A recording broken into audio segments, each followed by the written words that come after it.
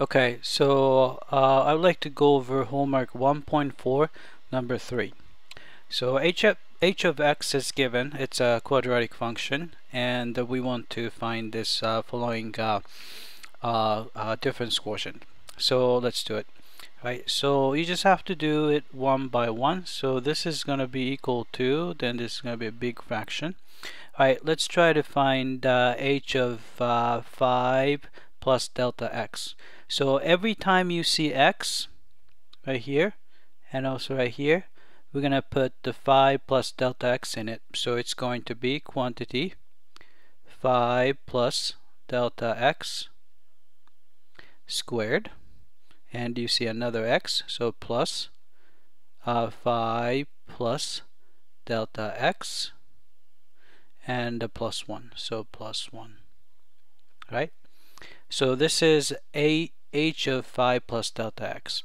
Then you have to subtract h of 5, so we have to plug in 5, so it's going to be 5 squared and plus 5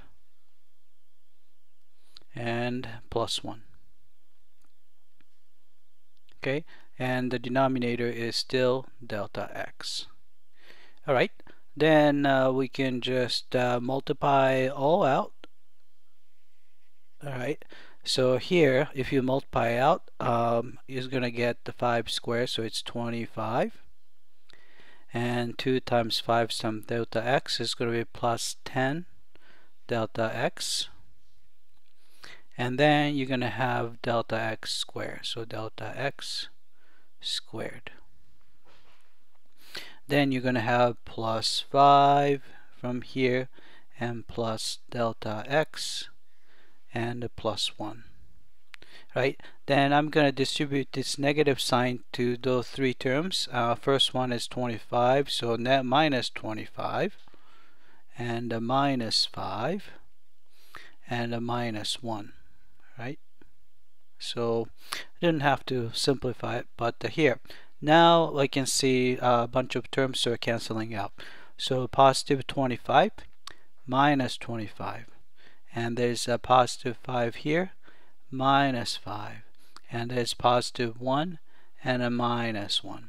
Right, so they all cancel out, and what's left on top is here 10 delta x and delta x squared, and then you have another delta x.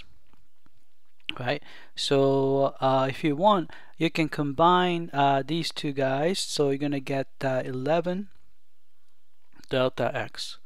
So combining 10 delta x and 1 delta x, right?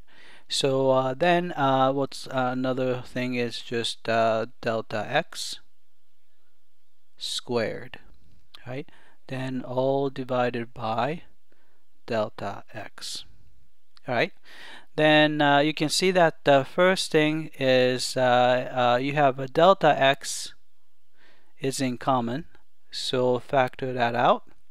Then you have 11 plus delta x,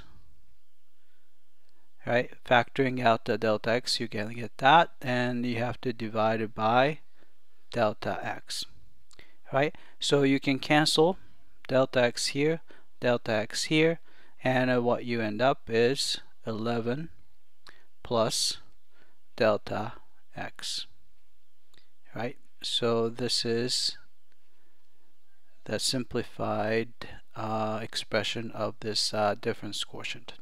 I hope this was clear.